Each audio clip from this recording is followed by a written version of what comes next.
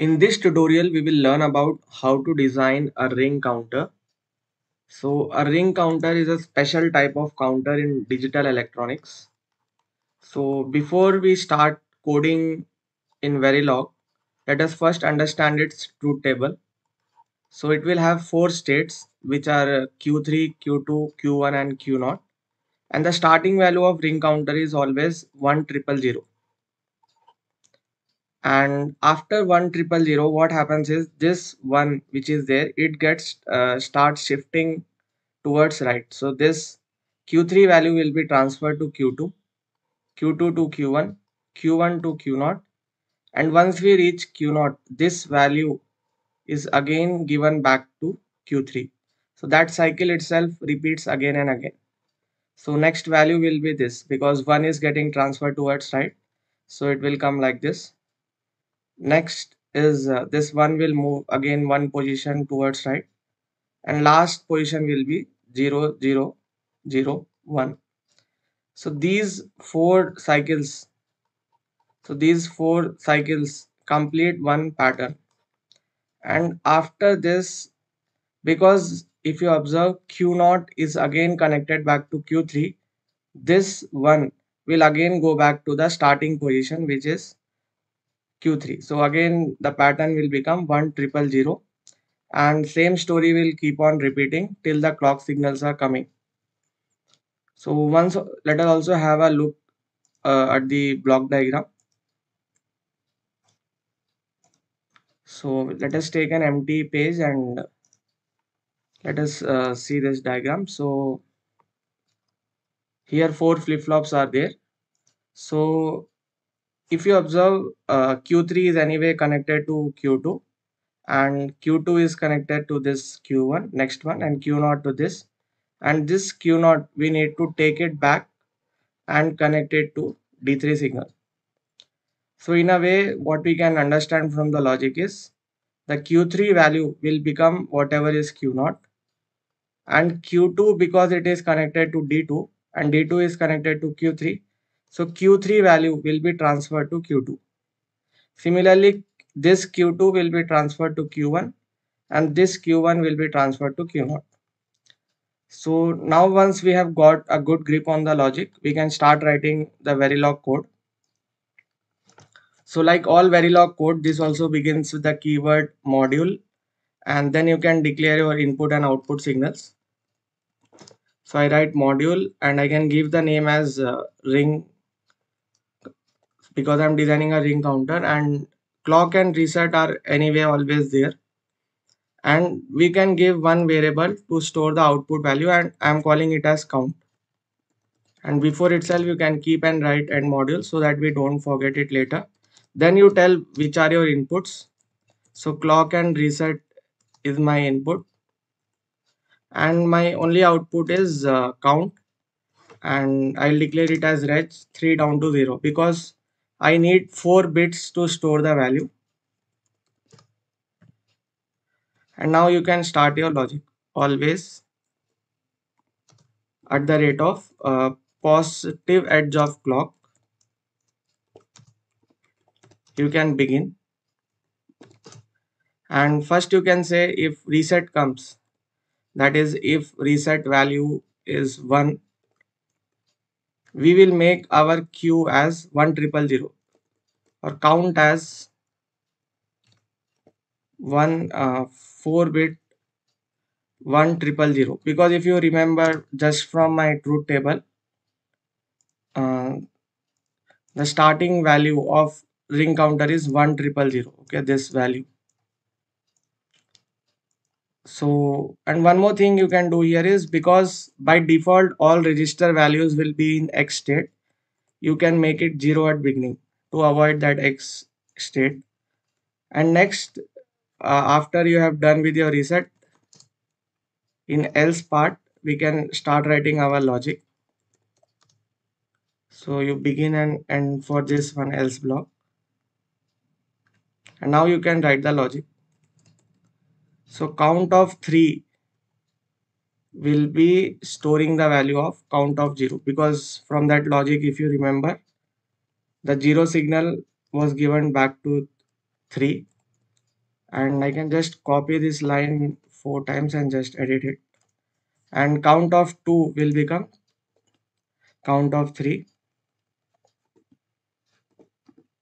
and count of 1 will become count of 2, and finally the last one is count of 0 will become count of 1. So we are done with our design code. Now what we can do is we have to just code our test bench code. So we'll just start writing here module ring underscore tb and end module. And as we know, like whichever signal is declared as input, it becomes reg in test bench. So just I'll write input as reg, and whichever declares as output, it becomes wire. So wire 3 down to 0 count. Now first you can instantiate your code. So ring dot, and we will do port connection by order. So we need to call the signals in same order. So I'll call them in the same order. And next I can start one initial block to generate my clock signal. So initial, begin, end, and always the starting value of clock is 0. And then I will write one forever saying that at every 10 nanosecond make clock equal to not of clock. So now my clock signal part is also over. Now I'll generate my reset signal in another initial block. Why I'm using another initial block is because it has a forever statement. So even if we write anything below this, it is not going to get executed. So we are taking one different initial block. And first you can call your $dump files for getting simulation waveforms. If these two files we don't write, we are not going to get the timing diagram generated, which is very essential for our analysis of Verilog code. And $dump vars, you can write 0, dot. And next you can write one $monitor statement to print the values, because there are two ways to analyze any output. One is through waveforms and one is through seeing what is getting printed. So $monitor will detect all the changes and it will print. So first I'm printing my time. After that I can print my clock signal value. Then I can print my reset signal value. And then I can print count value. And I want to print them in binary, that is I am using %b. So for printing time, just write $time, comma, and all these names of signal, clock, reset, and count. So I'll just copy and paste them here, and I'll close my bracket and semicolon. So I'll once show you the complete line also. So be very careful about these commas. Even if one comma is missing, you will get a compilation error.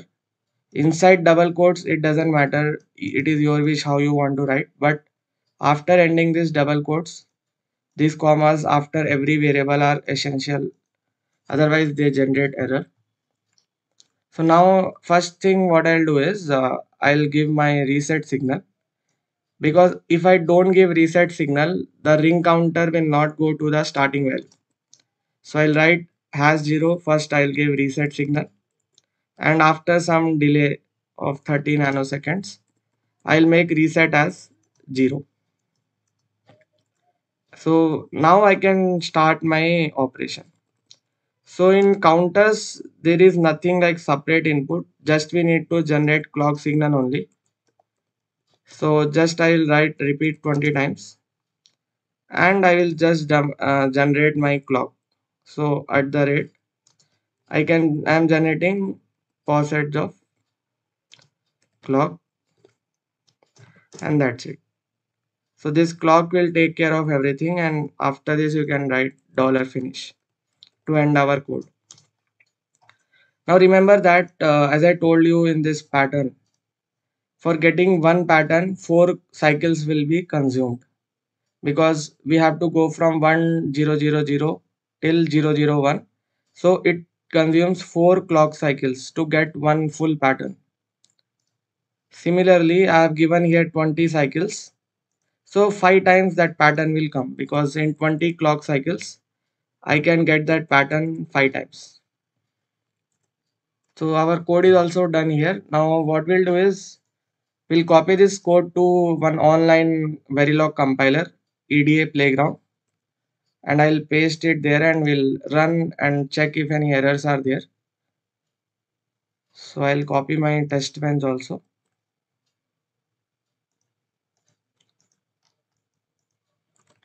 And you can select the tool as Icarus Verilog 0.9.7 and click on this open EPWave after run. And yeah, let me just once run and check if any errors are there to rectify them. Okay, so no errors are there. So our output also got printed here neatly. So if you observe here, starting when we gave, the count was 000. Why? Because if you observe in fourth line, we made all the count values as 0. But the moment clock came, when clock became 1 and reset also became 1, we went to the starting value of 1000. Okay, and from here the pattern starts 0100, this thing. Same thing can also be observed in timing diagram. So what we can do is, we can shift reset up. If you observe here, you select the radix as binary. But even after selecting radix as binary, sometimes it is not showing us all the 4 bits. Like here it is showing 3 bits, here 2 bits. So just we need to click on this plus symbol. Okay, just you enlarge it once and then you close it. Now it will show you all 4 bits. So it is easier for us to analyze. Now if you observe here, when the first positive edge came at this point, the signal or the count value became 1000. And now at every positive edge, this one is getting shifted. Okay, so we can analyze it through like this also. So I can draw and show you also, like here 1000 is there. Now if you observe, that one is getting shifted to second position, and now that one is getting shifted to third position, and now it went to the last position. So this is one pattern actually, this 4 clock cycle still here, and again that pattern gets repeated 4 times again, 1000, 011. So this one is getting shifted, and the pattern is like this. First we get 1000, after that 011, like this, and then 0010, and finally this one goes till last. So this is one pattern, and after that one again goes back to the beginning state, and same pattern again starts repeating. So 5 times you will observe that pattern will come. But this is how a basic ring counter is designed. So if they ask in exam to write a Verilog program for ring counter, you can just write this code and along with test bench, and you can write the truth table. So you can show the timing diagram also. So this is how ring counter is designed. This is the main logic. But remember that in reset state, don't make it all zeros. Make it 1000. Okay. This is the starting value of ring counter value. So hopefully now you understood how to execute a ring counter. Thanks for watching.